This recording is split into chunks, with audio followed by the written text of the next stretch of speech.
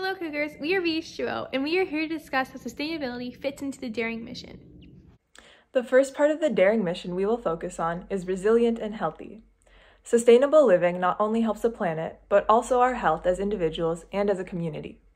For example, spending time outside in nature, eating less processed foods, and working to stop pollution all have positive health benefits for individuals, our community, and the planet. VH20 strives to be aware of ourselves and the choices we make that will affect the environment. For example, in our club, we became aware of the issues that Illinois Congress is working on and decided to become part of this action by supporting a climate justice bill. Sustainability connects to the global part of the Daring mission as well. It means taking action beyond ourselves to create a better future and present for all of us in our community and the world.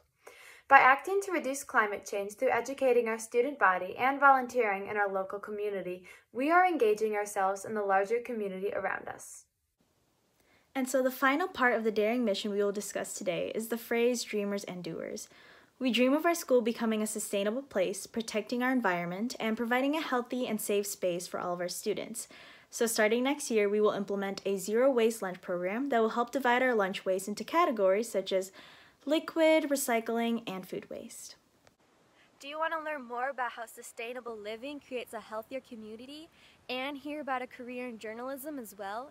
Join us virtually on Tuesday, April 27th at 4 p.m. to hear Lucy Biggers of Now This come to VHHS. Hey Vernon Hills, I'm looking forward to presenting to you all next week. I've heard you all are taking some steps to be more sustainable at your school. I think that all of us can live more sustainably and be part of the solution for the climate crisis, and so it's going to be a great conversation. Can't wait for next week.